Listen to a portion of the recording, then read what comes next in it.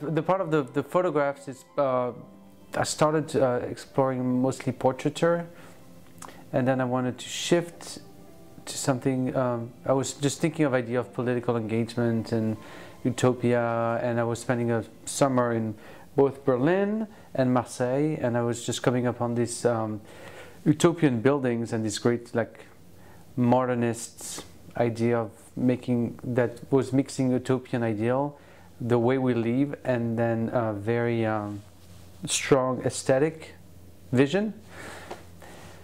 And then it made me long for that kind of optimism.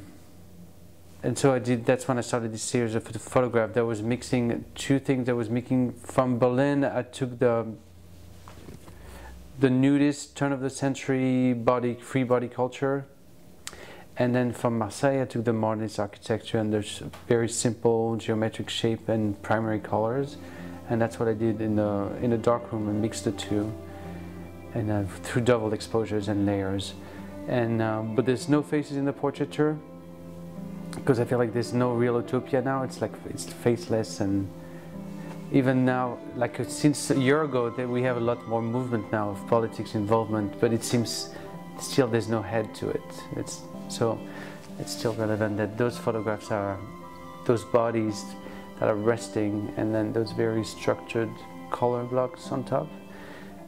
And then the idea of layers took me to silk screen printing, which I never done before. So I'm going to have part of that is going to be one wall is going to be photographs, and the opposite wall is going to be the silk screen, where it's another idea of layering. Trying to find also a new theme, new process. It also makes it more interesting for me. And they're both very minimal in their approach.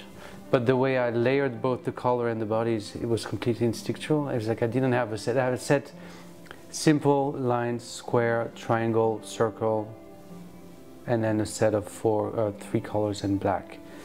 So that was but then the way they were going to be layered was completely instinctual. The color shapes came responding to the bodies.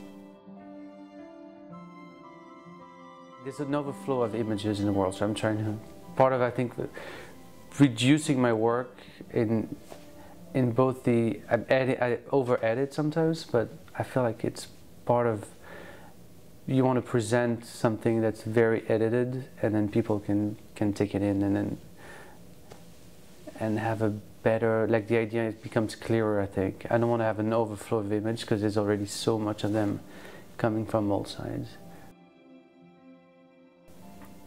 Yeah, I guess that's why I moved to printmaking, because I felt like photograph are so easily transmittable. I like the idea of having an actual materiality to, and like the prints that I'm showing that I've before showed just pinned to the wall, just having the photo paper unmounted and just keeps the material visible and almost touchable. That to me is important, because that's the images exist and float around. So I'd like the photo to keep remaining an object, something tactile almost. That's kind of what I love about it. And I think the way I work actually in art is, yeah, I guess the experimentation part, and just how I always like to have a very short time, concentrated work, and then push it out and finish it. I have a very project-oriented practice. So I think it's kind of like a play where you have this 2 months and you just have to make, and then that's it, then you present it. It's never finished. That's what I like about it.